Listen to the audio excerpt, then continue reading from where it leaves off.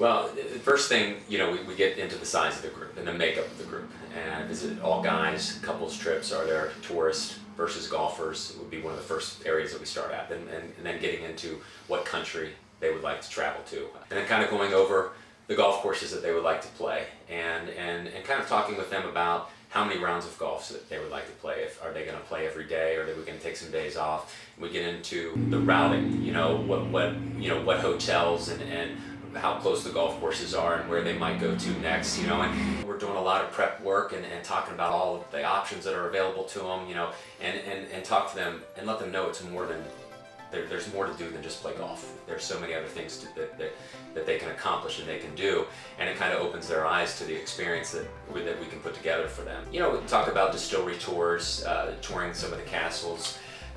We bring in old Tom Morris, David Joy to meet with a lot of our groups, and for an evening, cocktails, and he talks about St. Andrews in his life, and it sets off the experience. It takes it to that next level. And I've played all the golf courses, and I've stayed in all the hotels. I know all the drivers personally, getting on the phone with them. We have conversations about the groups that are coming over and their personalities and their likes and their dislikes, so we make sure that we're able to match the individuals that are traveling with us to those specific drivers, which is very important.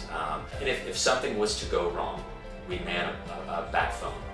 That we can take a phone call in the middle of the night, taking phone calls at 3:30 in the morning, and communicate with my drivers overseas and resolve the problem. And just as a company, with all the time that we spend on the ground vetting all the properties, it's a long journey, and it's great for me because not only building a relationship and then calling them after they get back and it's a success, and nothing makes me feel better than to know that they had the experience that they were looking for.